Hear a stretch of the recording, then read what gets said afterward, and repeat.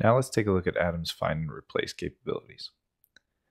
As you might suspect, you activate the find by hitting the Command F button.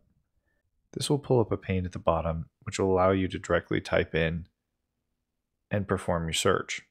So in this case, if I wanted to find the case of hello world, I could simply type that in and press enter.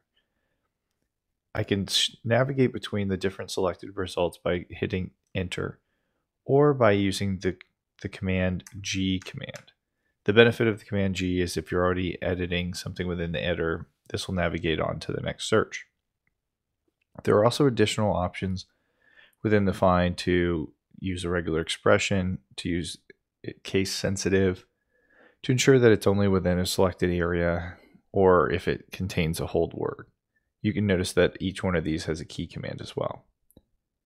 It also allows you to replace text directly within this as well. So in this case, if I wanted to replace this with hello world again, I could simply fill in this, and running the command this time will replace all occurrences with this as I search through.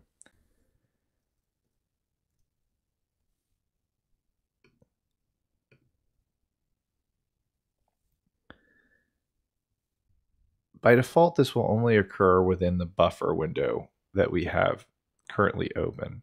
If we wanted to search this for all files in the project, we would just simply use the Command Shift F, which will allow us to refine by typing in a directory or targeting specific files. For instance, if we wanted to target files that were just within the scripts directory, we could target that, or we could target a wildcard such as all of the JavaScript files.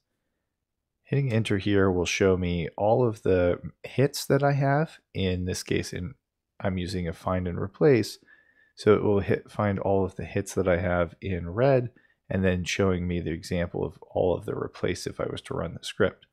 In this case, if I go ahead and I run this, I'll get a confirmation that this is okay to run, and I will now see that this has been updated in all of the files.